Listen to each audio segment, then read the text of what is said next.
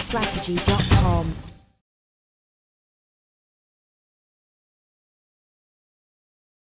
Hi, this is Chris again, looking at the upcoming Tuesday, August 26th trading session. I have the economic calendar in front of you, and the first thing you should notice is there's pretty much nothing but U.S. flags. This is going to be a very U.S.-centric session, and with that, the first announcement of any significance is the durable goods orders coming out for the month of July. It's anticipated to be 7.1%. This is one of those situations where if we get good news, it might be the excuse that the market's looking to break out.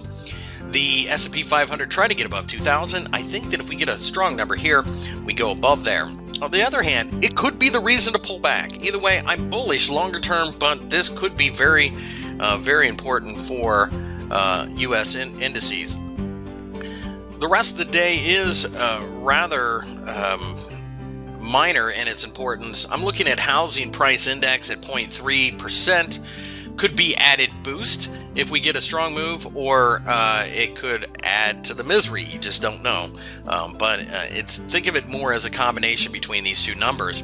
After that, we have a lot of uninteresting numbers, and then we get consumer confidence later in the day.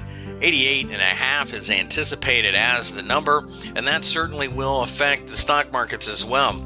But also keep in mind that there are a couple other markets this could affect, namely the US dollar versus the Canadian dollar as it appears ready to break out, and the euro versus the US dollar as it looks like it's set to break down. With that, let's take a look at the charts. You can see that I have the S&P 500 ahead and in front of you, and the 2,000 level has been pierced. It was not broken during the session here on Monday, so we still have the possibility of a pullback, but I think there's enough support down here closer to the 1985 level that it's only a matter of time. Maybe the durable goods orders number will be enough to push us higher.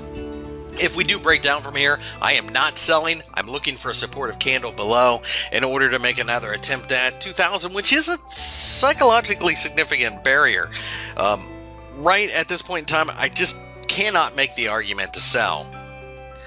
The FTSE comes back into action as the bank holiday ends in Britain. A move above 6,800 has me buying. Pullbacks at this point in time on short-term charts are buying opportunities. I see plenty of support below at around 6,750 or so. So I may actually be watching this more along the lines of 15-minute charts for little scalps, little quick binary option, 60-second type plays. The dollar CAD Forex pair, as you can see, broke higher during the day after initially dipping, and is pressing up against the 110 level. 110 is a significant barrier. If we can get above there for a significant breakout, I am aiming for a move to 1.12 and then eventually 1.15. I think good US numbers could be the catalyst to go much higher. Lastly, looking at the euro dollar, you can see that we fell a bit during the session on Monday.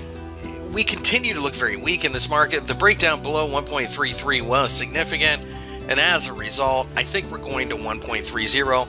Good US numbers again could be the catalyst to send this down. I think it's a foregone conclusion. The question then becomes, do we get the catalyst in the form of economic announcements, or do we get a little bit of a bounce and get a chance to sell at higher levels on a resistive candle?